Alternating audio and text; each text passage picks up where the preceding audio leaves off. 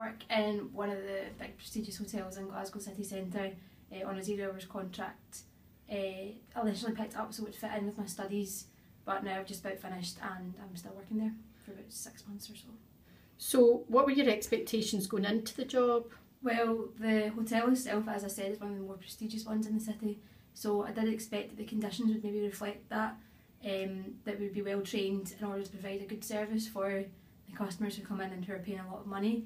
I thought that the conditions in general would be quite good in that there would be guaranteed hours every week, the rate of pay would be fine, we wouldn't have issues with things like breaks, etc. But unfortunately that's not really been the case. So tell us how it's turned out to be then. Well, we have issues with particularly tips.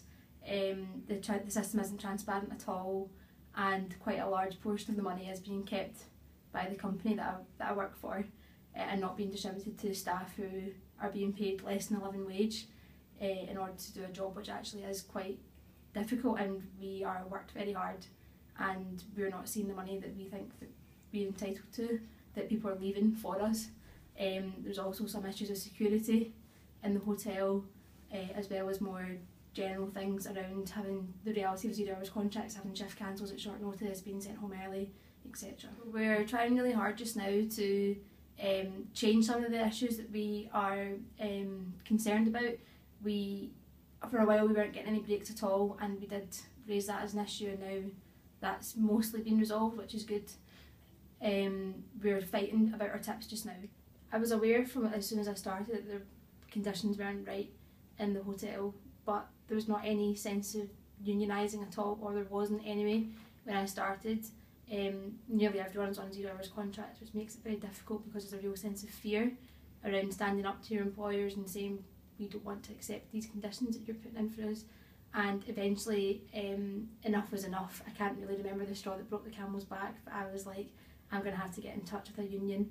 And I'd seen some stuff online about the Fair Hospitality Charter, which was a list of demands that Unite were proposing for hospitality workers, and I thought that they would be a good union to get in touch with, so I did, and yeah, I've been a member ever since.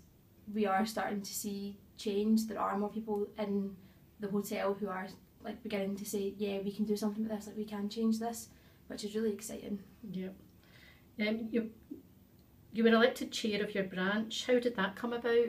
So Unite never actually had a hospitality branch until February when they launched the branch, and when they launched the branch they obviously needed a committee, and yeah, it was just that meeting a few of us decided to put ourselves up for office bearing positions, and I ended up the chair. Wasn't really sure what being the chair involved, but it's been good. It's a learning curve for you. Definitely. Yeah. So just finally, what would you say to other young people working in the hospitality sector or any other sector where they see injustice or unfair treatment? Well, like I work in the hospitality sector as well. I know how scary it is to take on your employers.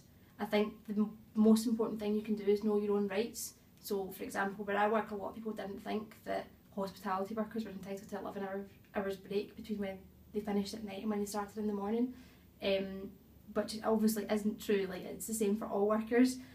So knowing your rights, and if you're not sure what your rights are, get in touch with the union. Definitely being in a union is the best thing that we can all do to make our conditions better. I know how scary it is in these workplaces where there's not a union already in place, but it is so much easier to fight for what you want, having like the backing and the support of the union behind you, and I couldn't recommend it enough to anyone who's in a similar position to me.